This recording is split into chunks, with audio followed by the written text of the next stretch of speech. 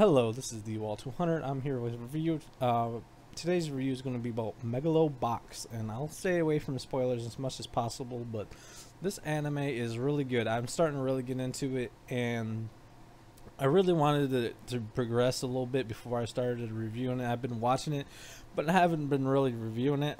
Maybe I'll do episode by episode, but I don't know. I'll do maybe multiple episode reviews.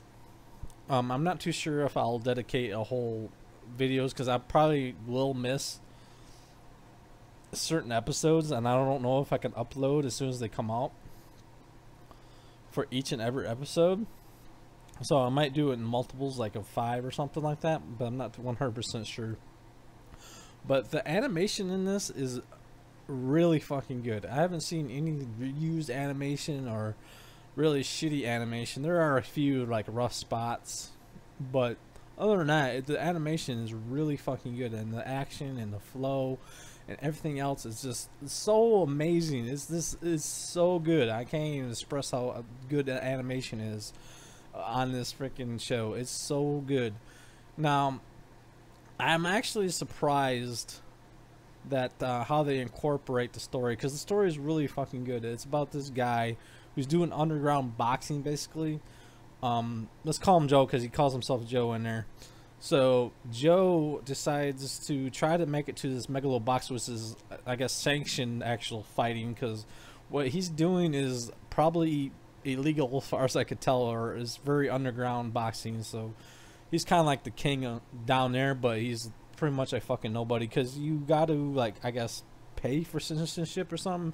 If you're really poor, you can't fucking do that, and only citizens can participate in these sanctioned events. So they use these, I guess, like mech suits in a way. They're not really mech suits. They're just like reminds me of like Rock'em Sock'em Robots. They're like exoskeleton suits. And there's one particular guy that looks like Jax from Mortal Kombat. I shit you not. That's what it reminds me of. And there's like machines attached to their arms that give them, like, you know, extra speed, strength, and all this stuff while they're boxing. It's a really unique kind of concept. And later in the anime, it's kind of a spoiler, but it's not major. Joe breaks his gear and he starts fighting these guys without no fucking help from these machines, and it's really interesting how they try to do this.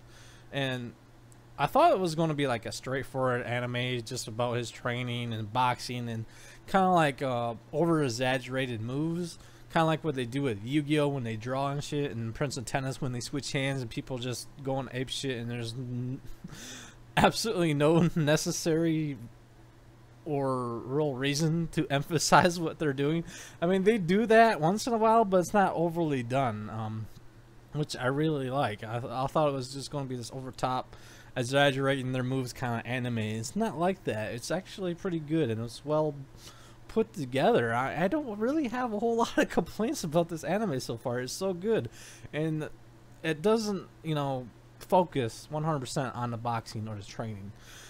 They actually have backstories for pretty much all of these other fighters that he's going against, and they don't half-ass it either. They actually go in depth about how they got into these I guess the pros, if you really want to call it like the, you know, the Megalo Box tournaments.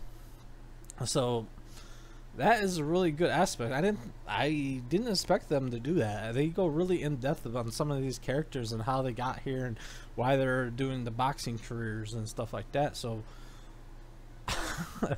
the only negative things I have is about the a character in there, and his trainer comes off like a real piece of shit. Like, I really don't like this character because they make him out to be this piece of shit coward, basically, and he's like afraid of the littlest fucking things of him, you know, happening to this Joe character. Let's call him Joe because he calls himself Joe later in the anime.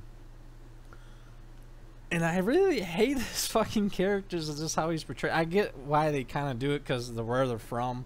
You know, I said they're from poor kind of thing, so he seems like a, you know, kind of like a hustler kind of person, like you know, a kind of a piece of shit anyways. So I guess they got that pretty fucking packed down because I really hate this guy. But other than that, I can't find any really other complaints that I can really name off of. So to give this a review, I think that deserves a point for this guy, because this guy just irks me to no fucking end.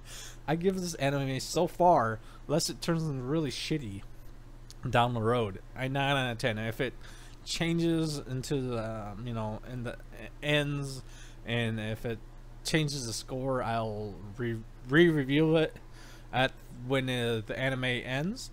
But for right now, I give this a solid 9 out of 10. And you should really check this out because it's very interesting. It's very in-depth. And I really hope they don't fuck this anime up because I'm really starting to enjoy it. Thank you for listening. Write, comment, subscribe.